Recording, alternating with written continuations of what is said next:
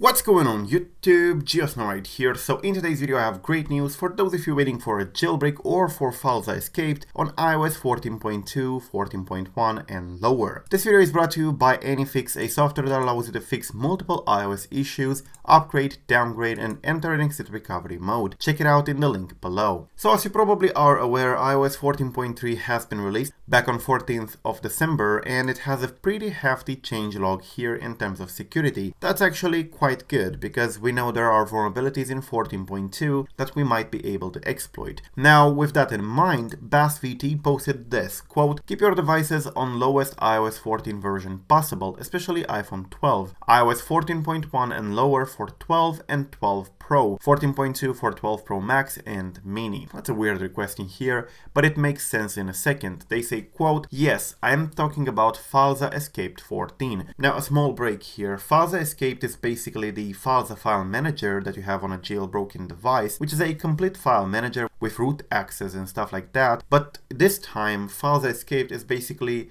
the Filza but without a jailbreak. It runs on its own. It's a self-contained application. So you have the full file manager with root and everything, but you don't need a jailbreak for it. It's actually pretty useful if you want to mod applications or if you want to modify any other things on your device, transfer files and stuff like that. Anyways, they say, quote, "And if I wanted, I can work on a jailbreak. An iPhone 12 mini just helps very much for faster and stable testing. If all goes well, we're not talking about weeks to wait anymore." Well, that's interesting. I wonder if they have a bug or something that they're going to use, because yes, there are a couple of bugs that have been patched in here. And according to Zeros here, they say, quote, "Looks like this might have been patched in 14.3. And what they say was patched? Well, ABC Research's vulnerability, which by the way, this actually got TFP0, which is pretty interesting. They posted a full log with root and everything in here. They got SSH running back on iOS 14, and this was back on 14th of September. So it seems that now their vulnerability has finally been patched in 14.3, but I can't exactly tell which one in here because there are many of them with arbitrary code execution, and I'm not sure which one of them has been patched. I wonder if they are actually credited. Let me actually search. So let's see, ABC. Nope, they don't seem to be credited. So maybe it was revealed by a different security researcher, but it's the same vulnerability. Anyways, if this vulnerability has indeed been patched, this one can be used for a jailbreak, so it's best to stay on 14.2 and lower. However, as BassVT recommends, you should probably stay on 14.1 if you're already there, or 14.0.1 or even 14.0. 14.2 will be supported, but it's best to stay on lower if you can. They did, however, say here, quote, "It will support all iPhones on iOS 14.2 and lower." However, they did follow it up that iOS 14.1 might be supported sooner than 14.2, so if you're already there on 14.1, do not update. However, if you already jumped to 14.2, do not update to 14.3. That would be a very low IQ move because 14.3 patches a ton of vulnerabilities here, many of them from Google Project Zero, which means that they might be released in the future, since Google Project Zero usually publishes their vulnerabilities after a while. And we're talking real vulnerabilities here, like quite a lot of them, that actually give arbitrary code execution and stuff like that, and they corrupt the memory and whatever. So these can actually be quite useful, which is pretty good. Now they did mention here, quote, "Keep in mind it's all still in early stages, don't hype too much." So we should manage our expectations at this point, but it seems to be that they're actually onto something with FilzaEscaped. Historically, BassVT has developed many of the FilzaEscaped versions, basically I think for iOS 12, 13, possibly even 11, but don't quote me on that. However, they've been working on the FilzaEscaped for quite a while, so they do have experience with this, and they seem to be pretty confident that FilzaEscaped for iOS 14 can be done before even a jailbreak is out. So yeah, that's basically it. Stay on iOS 14.1 if you can. If you have already updated to 14.2, stay there, do not go to 14.3. However, since iOS 14.2 is still signed at the time I'm making the video, if you already updated to 14.3, go ahead and download the IPSW and go back to 14.2. Make a backup first. So yeah, that's basically it. Thank you for watching. I am Geosnow. I will keep you updated with anything going on with this project. Until the next time,